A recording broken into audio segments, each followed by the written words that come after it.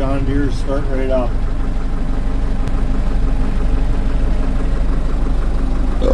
Yep, customer's coming tomorrow to get this thing, and she wanted me to start it up, make sure she ran, so they don't have to worry about it tomorrow when the truck comes.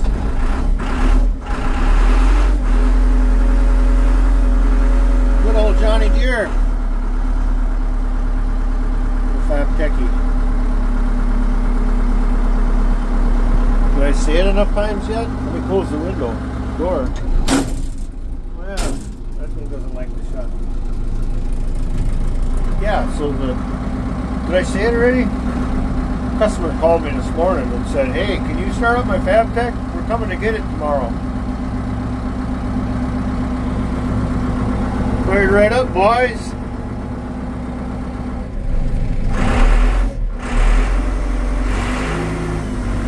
Look at that.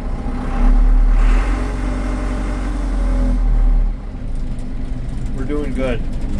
She's working fine. She'll start tomorrow. Oh, look at it. It even lights up back there. When I swivel the seat, oh, the boom, you can tell. Look at this. I haven't been in this old of a Fab Tech in a long time because all the stuff on the newer ones was right here, the computer.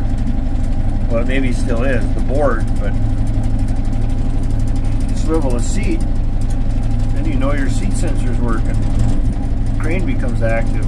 That's the crane valve bank, you know. For those of you that didn't know, that's the crane valve bank. Just in case you wanted to know, now you know. That's the crane valve bank. Here we go. I'm going to swivel the seat. Ah. Perfect.